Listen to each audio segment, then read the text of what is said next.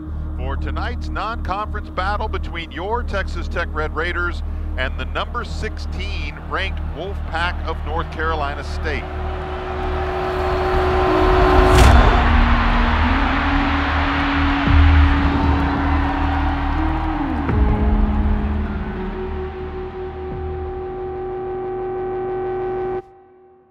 The NC State game was my first start, and I was really excited going into the game. A little nervous because, you know, it's your first college football start, and it was in an away game, so I was a little nervous, but I was excited.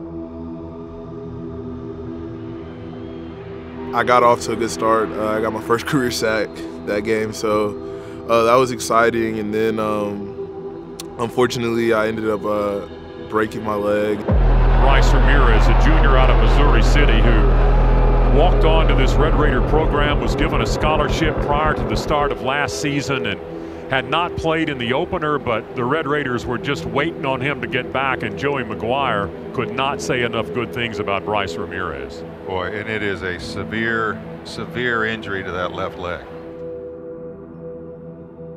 When we talk about the brand and things about being the brand, he could have, been sulking, could have been, worried about his leg. The first question he asked me was not, how's my leg? It's, did we win? He is a true team player, a true competitor, where he is 100% focused on the team. Telling guys, don't worry about me, I'll be fine, go win the game. I think that just says, the brand about him, the toughest, hardest working, most competitive guy. This is Dan. Yeah. Hey, Dan.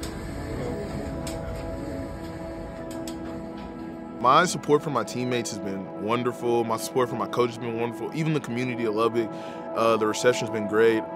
I didn't expect for it to be that big of a deal, you know what I mean? And so it felt good, and at the same time it was kind of like nerve-wracking a little bit.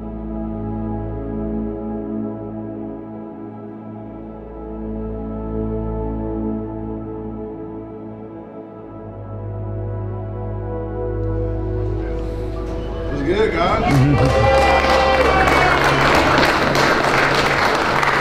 We're not moving at Red Raider speed right now. Oh, I'm so glad you're back, man. All right. Love you. Seeing the team there when we arrived, just having Coach McGuire there when I got off the plane, and just having the fans and all, it was amazing. It was amazing.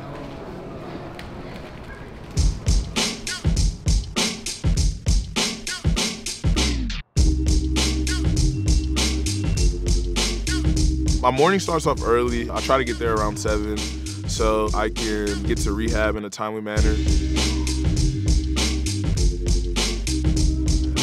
All right, now we're in the training room. This is rehab part 1 because I do rehab before the lift, and then afterwards I kind of finish it up. So this is rehab part 1.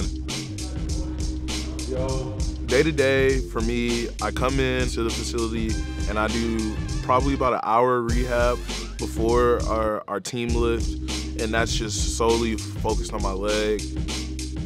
So right now he's hooked up to some BFR, the ischemic preconditioning setting. So we're essentially occluding 100% of that blood flow cyclically. So he's going to go 5 minutes on at 100% occlusion, 5 minutes off to really accelerate his healing process. Steve's support has been great from the time that I was carted off the field through all my surgeries. He was there. He's been there still doing my rehab, and our relationship has just gone stronger and stronger. He pushes me every day, even the days I don't want to be pushed. He pushes me to the limit, so I really appreciate Steve. I love that guy. 26, 27, 28,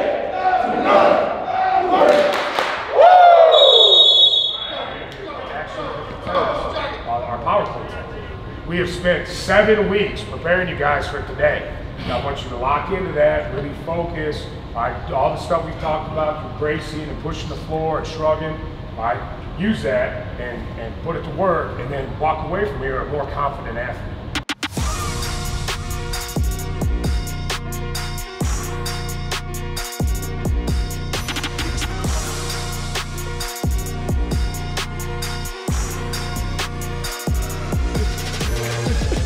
Well, I'm not gonna stop till I gotta go to class.